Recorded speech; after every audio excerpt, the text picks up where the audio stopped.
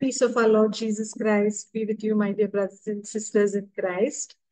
Today, let us reflect on the Gospel according to Luke, chapter 8, verses 1 to 3. Women accompanying Jesus. Soon afterwards, he went on through cities and villages, proclaiming and bringing the good news of the kingdom of God. The 12 were with him, as well as some women who had been cured of evil spirits and infirmities. Mary, called Magdalene, from whom 7 demons had gone out, and Joanna, the wife of Herod's steward, Chusa, and Susanna, and many others, provided for them out of their resources. The Gospel of the Lord. Praise be to you, Lord Jesus Christ. Thank you, Jesus. Praise God.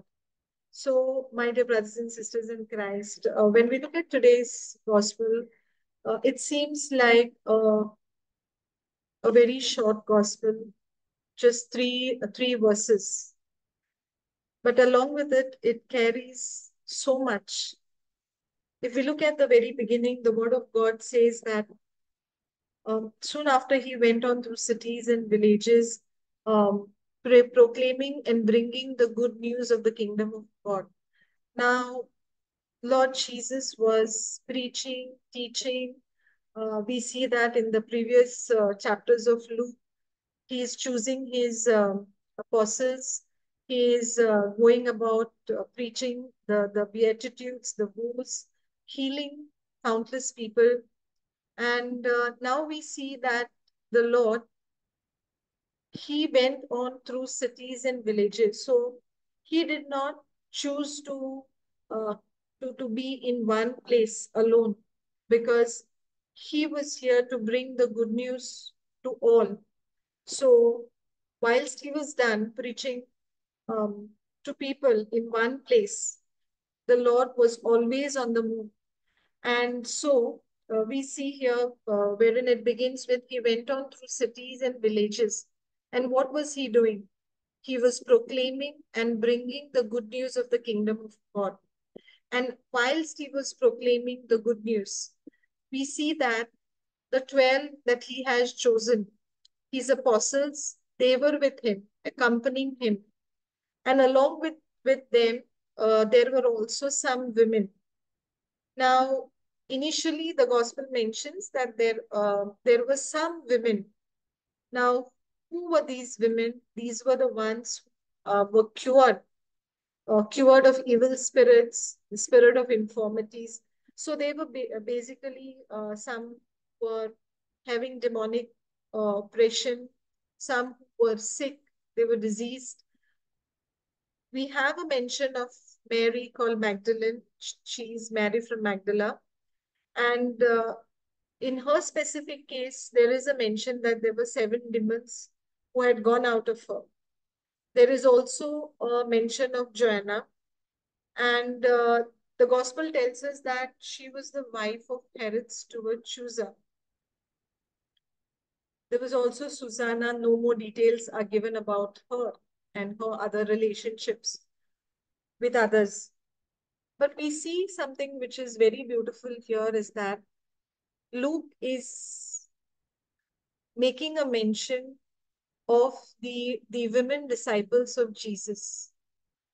No doubt that when Jesus began with his ministry, he chose the 12 apostles, the 12 representing the 12 tribes of Israel. However, it did not mean that he limited himself, that only those were the ones who would journey with him. But we see here that along with them, the Lord had other disciples as well. And Luke, Saint Luke makes a mention of women, some women who were cured, and other than that, there were many others also. And these others also were the ones who provided for them out of their resources. Now, we see here that the Lord is the creator of heaven and earth. and there can be nothing lacking for him. We know of the account when he needed to pay his tax. He just got his share of the tax from the fish's mouth. So whatever he wanted, he could have very well made good of his powers to provide for himself. But the Lord was not working that way. He had his followers, he had his apostles, his disciples who were following with him. And he wanted to move along with the people. And as he was moving along with his people, the ones who had experienced the goodness of God, they out of their goodness were providing for the Lord and his followers. The word of God tells us that for a person who is working in the kingdom of God, he deserves his wages. He deserves what is due to him. And we see here Mary Magdalene, who had the demons which were removed from her. The Lord delivered her from that. She was the one who was following with the Lord, with the other women. Now, this following was because of the goodness of God that she had experienced. We also have a mention of Joanna. And even at the time of the burial of Jesus after his death, we see in Luke chapter 20, 23:55, the woman who had come with him from Galilee followed and they saw the tomb and how the body was laid. So these women who were followers of Jesus, they followed through even at the point of his crucifixion, when many of the male disciples, his followers, fled, with only John being there at the cross. We see that the women disciples were there in their presence. Luke 24:10 tells us that it was Mary Magdalene, the same Joanna, Mary, the mother of James, and other women with them had visited the tomb, and they had come to believe that the Lord had resurrected. So, my dear brothers and sisters, we understand from here that whoever the Lord was merciful, out of the love that they received, out of gratitude, out of God's grace that they had experienced, they became followers. They became disciples. And not just disciples, but they also became providers. They became providers from their resources. Today, if I am with you in this session, I too have experienced God goodness. I have experienced his love at a point in time wherein I was afflicted with the spirit of infirmity of cancer. Whilst I was in the pit of destruction, I have experienced God's goodness.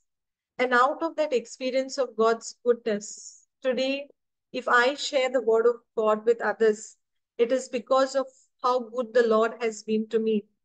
Just as in Luke chapter 7, we see that the Lord says, who loves more? The one who has been forgiven of more death loves more.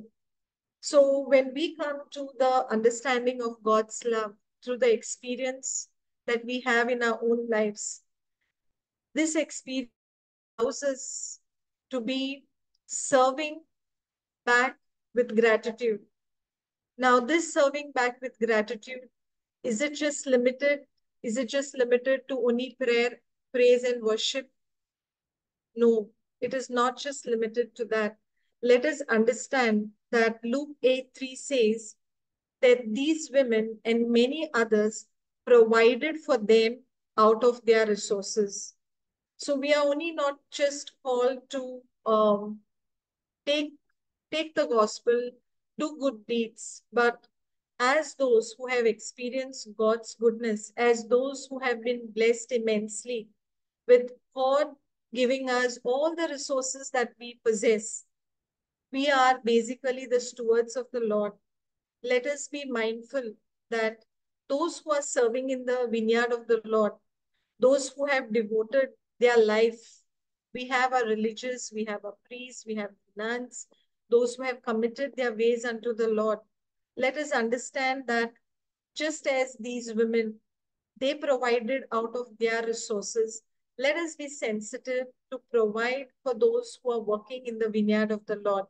Praise God. Thank you, Jesus. Thank you, Lord. Let us close with a thanksgiving prayer. Thank you, Jesus. In the name of the Father, and of the Son, and of the Holy Spirit. Amen. God, our loving Father, we thank you, we praise you, we give you glory. Lord, today's gospel teaches us that the followers of Jesus were not just his chosen apostles, but there were so many disciples, and among them were women who had experienced God's goodness because they had been delivered out of spirits of infirmity from demonic oppression, and others who had come to believe in the Lord.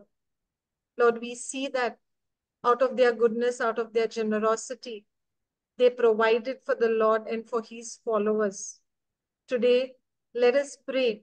Let us pray for all those who have been blessed immensely, who have been blessed with resources, that they understand that they are the stewards of those resources, that those resources are back again channelized where it is required, where the preaching of the word of God takes place.